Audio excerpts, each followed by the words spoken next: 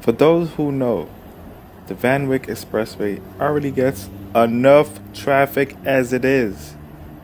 So it doesn't need help from somebody who has no reason whatsoever to stop in the middle of the road. This vehicle right here just decided to stop and put on their blinkers. Now they could have pulled over to the side. There's plenty of space. But no, they decide I'm stopping right here, right now, blinkers on, which is mad disrespectful. Because like I said, the Van Wyck does not need help causing traffic. But now, this vehicle who decide I'm going to do my own thing is causing extra traffic for no reason. The disrespect is real. The disrespect is real.